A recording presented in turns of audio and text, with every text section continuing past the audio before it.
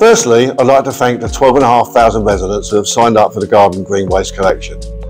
But many people have actually asked questions that actually need to be answered. And I think it's only right to do some short videos to explain exactly where I stand and where the council stand on this issue.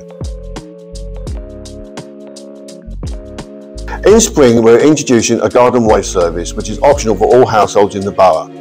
In the first year, the bin will cost £25 and in additional bins will cost £15.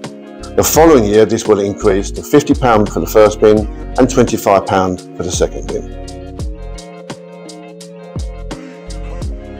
I've been asked by many people why we're introducing this cost. It's reasonably simple. Our cost, like everybody else's, has gone up.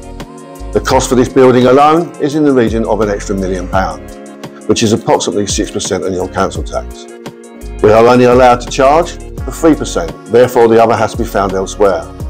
I personally did not want to see this council slash any of its services. So we had to introduce a cost for a discretionary service that we have, and this is one of them. I have lived in the borough all my life and it's certainly not something that I wish to do, but feel we had no other option to do it on this occasion.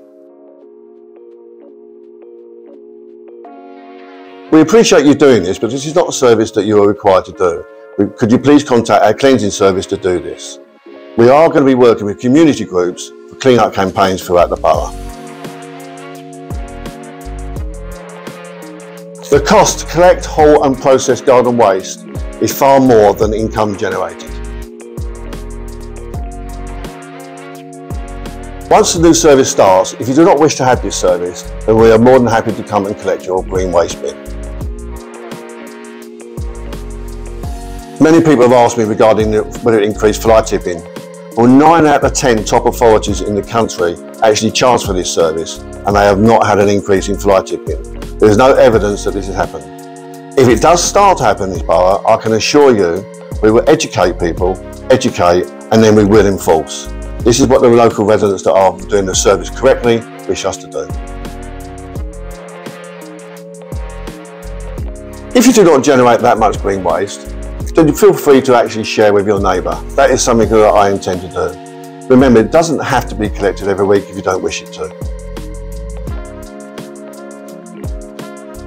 What are the alternatives for this? Well, we would try to encourage composting.